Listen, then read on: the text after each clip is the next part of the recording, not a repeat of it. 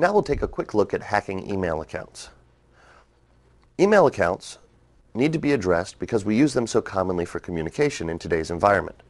What we'll look at ways of getting email account information, we'll look at vulnerabilities in certain types of email accounts, we'll look at some of the tools, security techniques, we'll look at passwords, and the sign and seal. Because email has become such an integral part of today's communications, hacking email has become a serious threat. Email accounts are the repositories where people store their private information or even their business data. Now this itself is actually a bad idea.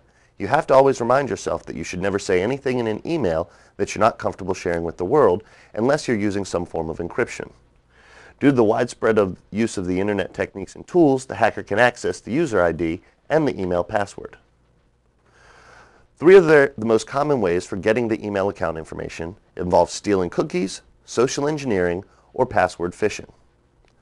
With stealing cookies, one of the problems that we run into is that if the website uses a cookie or the browser contains a cookie, then every time you visit the site, the browser transfers the cookie to that site.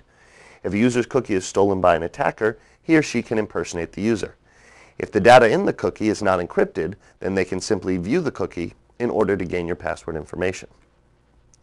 With social engineering, as we've discussed, what you're going to try and do is talk to people or manipulate them into participating.